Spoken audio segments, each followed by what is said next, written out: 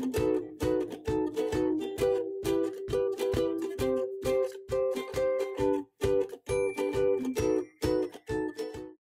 friends, it's Chari. Today I am creating a platform pop-up card and I'm going to be showing you how to look at those cloud add-ons a little bit differently. First, I'm going to start by stamping out my images. I'm creating a jungle scene, so I'm using that little monkey from Critters in the Jungle, as well as the toucans, the jaguar, and the little lizard from Toucan Do It. I'm stamping out my images in some lawnfawn jet black ink so that I can do some coloring with my Copic markers. And I'm going to start out by coloring the little monkey. So the idea behind this card was to use the cloud inserts as a tree canopy. So that is why I started out with the little monkey so that he could be up in the tree. I'm using some E25 for the shadows, and then I'm blending out with my E23. And then I'm just coming back with that dark color again and adding a little more shadow. For the face, I'm using E21 and just adding 2 layers up where I want a little bit of a shadow. I use the same color for the ears as well. And then I'm moving on to my toucans. So I have a red, an orange, and a yellow to color in the beak. You could use any combination of red, orange, and yellow. And then for the body, I'm using some dark neutral grays. So I'm starting out with an N9, which is almost black, coloring the shadows, and then I'm coming back in with an N6.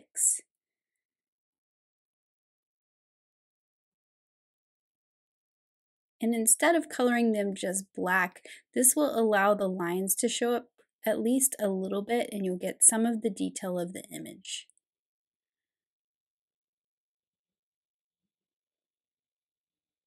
Then I'll go back in with that same E21 I used on the monkey's face to color in the part where his eye is.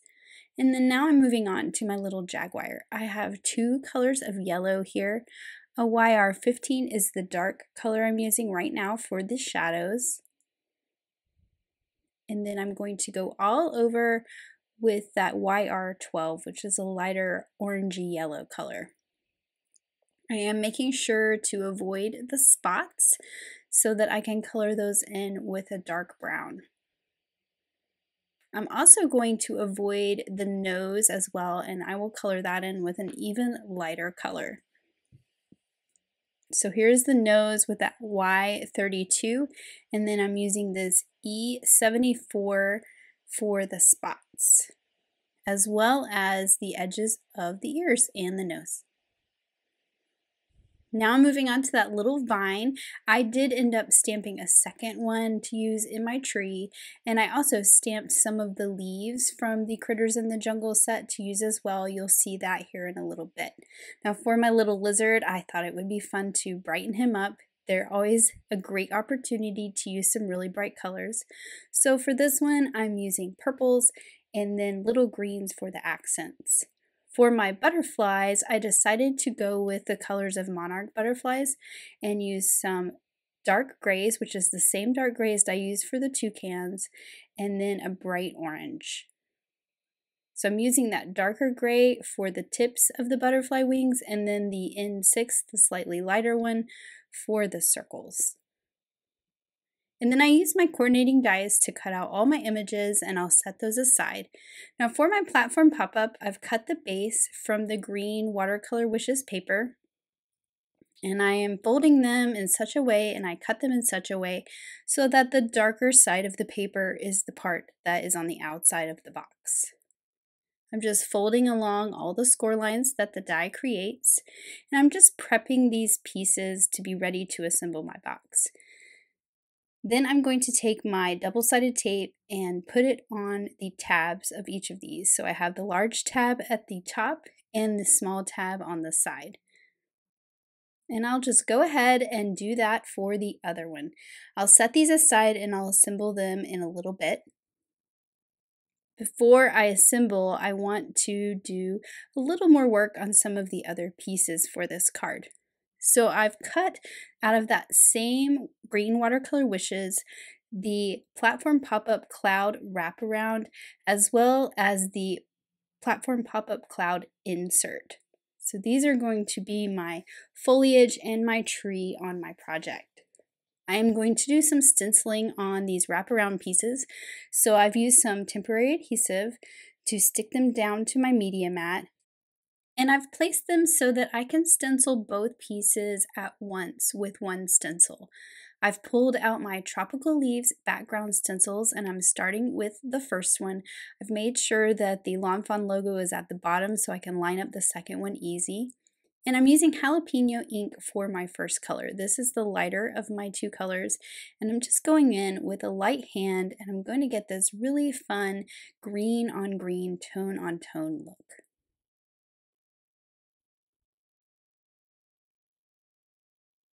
And I do like that I can do both of these pieces at the same time, and they're guaranteed to be very different from each other. So I'm now moving on and inking up the second one up there. And once I get all of the leaves on these two cloud wraparound pieces inked, I'll move on to the second stencil. I did also use the grid on my mat to help line up my stencil, so that will help me easily line up the second one using those squares. So this is going to fill in those voids that the first stencil left. And for this one, I'm using Noble Fur ink. So this is a bit darker. And we're going to get two colors of leaves.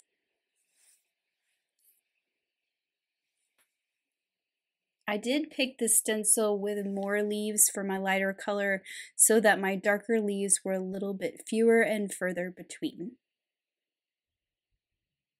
And now that I have inked all those up, I can pull my stencil away and we get this really cool reveal of those leaves on the green. Now I also wanted to make my tree canopy, which is the cloud insert here, match the outside. So I'm using my jalapeno ink and my blending brush to just kind of touch the edges of that and darken them up.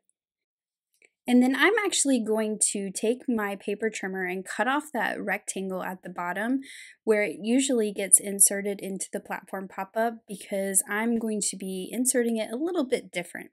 This will also allow me to ink up the bottom of this big cloud at the bottom so that my whole tree canopy looks the same. Now for the trunk of the tree. This is kind of an abstract trunk of the tree. I'm using some paper bag cardstock and my stitched wood grain backdrop, and I've just cut a piece that's a lot bigger than what I need. And you can see there I was kind of looking at how wide I wanted to trim this. 2 inches works great. It's not too wide, but it still looks like a big fat tree trunk. Now I'm going to figure out how tall it needs to be, so I decided to go ahead and assemble my box so that I can kind of tuck it in there and see how tall it needs to be and how it's going to look. So I've pulled off the liner paper from my adhesive for that wraparound piece. I did put it back onto that little one because I'm not going to completely enclose this just yet. And then I'm going to pull it off of the large tabs and fold those pieces up to make my little boxes. And I did this just so I can see what that box looks like, insert my tree trunk in there, and kind of figure out how tall I want my tree. So you can see I've got excess cardstock sticking up behind there. So I'm just going to draw a pencil line about where it needs to be trimmed. And I'll just trim that off. So now I have this rectangle that is representing my tree trunk. And this is why I did not want to go ahead and assemble my box, because I need to stick my little tree trunk in there. So I'm just using some liquid glue. This is going to be sandwiched between the two big rectangular pieces, just like the cloud insert would be. And then I can put some double-sided tape all over that rectangular piece and completely close my box. And I can take off that liner paper from the little tab and finish the outside of the box as well. And now I can see how much that tree trunk sticks up. I'm going to add some liquid glue to the top and then add my tree canopy at the top. And doesn't that look like a really cool tree? Now for my cloud wraparound, I'm going to fold this on the score lines that the die created as well, and make sure that that temporary adhesive that's on the back is rubbed off so that it doesn't get hung up on the box when I try to slide this over. I'll add some double-sided adhesive to each of those little tabs, and then I can use my grid mat to line these up and make my wraparound. So I like to line it up straight on my grid mat and then line up the two seams, and then you can just fold it over and complete that wraparound box. So here's that wraparound with my tropical leaves, and then I'm just going to work this around my box. I find it a little bit easier to do when it's kind of flat. Once I get it in there, I can just slide it down. And then look how cute that is with those tropical leaves around it. Now to secure the wraparound, what I like to do is kind of push it up a little bit, take some of my thin double-sided tape and just put a line of that right along the bottom of the box on both sides. Then I can just pull off the liner tape and I can just slide that wraparound down and it will stick to that adhesive on the bottom and be nice and secure. So you can just push that down, make sure it's at the bottom, and then I'm just going to reinforce it by pressing it with my fingers. I kind of pushed it a little too far, but you can see that it doesn't stick immediately. Then when you press it with your fingers, it's going to be nice and stuck down. So there is my finished jungle box, and now I can start to add my critters to my little jungle scene. So I have these cute little toucans that are perfect to be up in the tree. And then I have the vine from Critters in the Jungle, which I think makes this tree look even more like it's in the jungle, and it gives my little monkey a place to hold on to. Now I did end up cutting another vine, and you'll see me add that here in a little bit. That's going to drape down towards the trunk of the tree. I'm adding my little jaguar on the front with that really big cloud right there. That's a perfect place for a tall critter. And then I'm going to add my little butterflies on each side, as well as my cute little purple lizard along the bottom.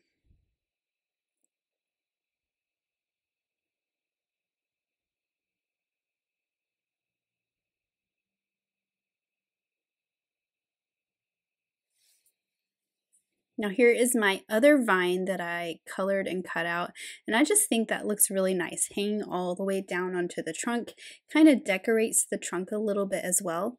And then to cover up the two slots that I didn't end up using, I cut some of these leaves. They're also from Critters in the Jungle.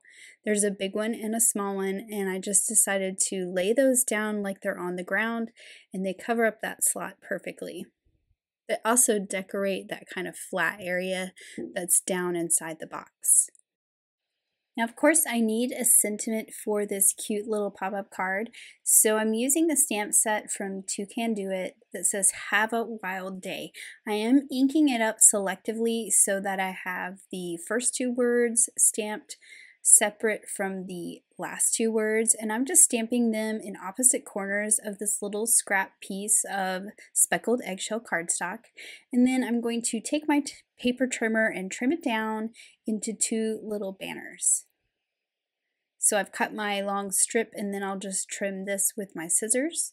So I have the "Have a" and "Wild Day" as two separate lines that I can stack one on top of the other. And I'm just going to tuck those right in here beside my jaguar. The "Wild Day" fits perfectly right above its tail, and then I can fit that "Have a" right above it.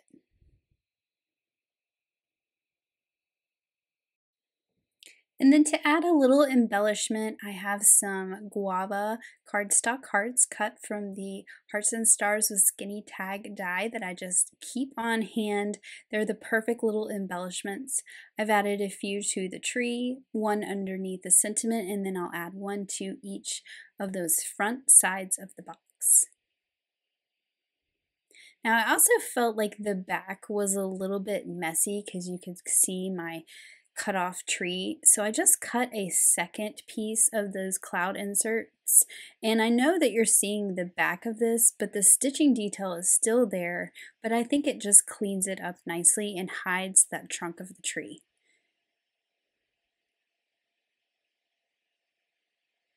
And then of course, nothing is complete without a little bit of glitter. So I just went in with my stickles, glitter glue, and added a little bit of glitter to each of those little hearts, as well as the dots on the butterflies.